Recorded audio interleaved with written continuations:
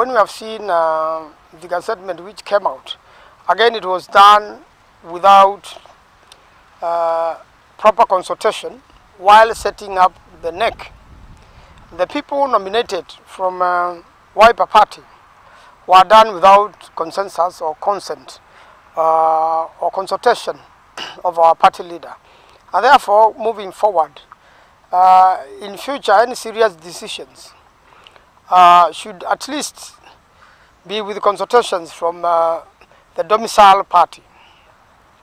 In the matter of the Deputy President, we have seen proposals from Central Kenya.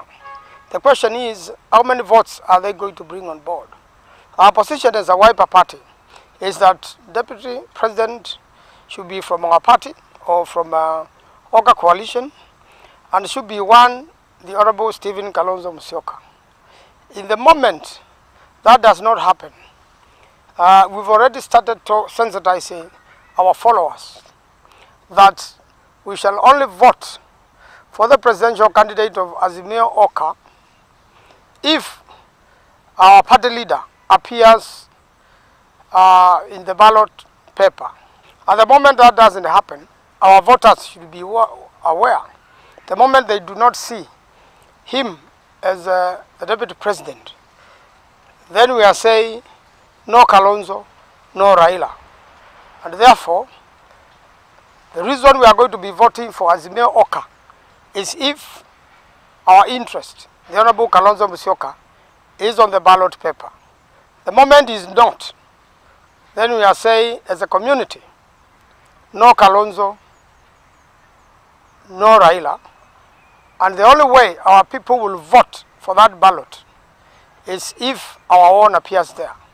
The moment it doesn't, the best thing is to skip that particular ballot and vote for the senator, the governor, the MP, the MCA, but not vote for the presidential candidate. Tumeona mazungumzo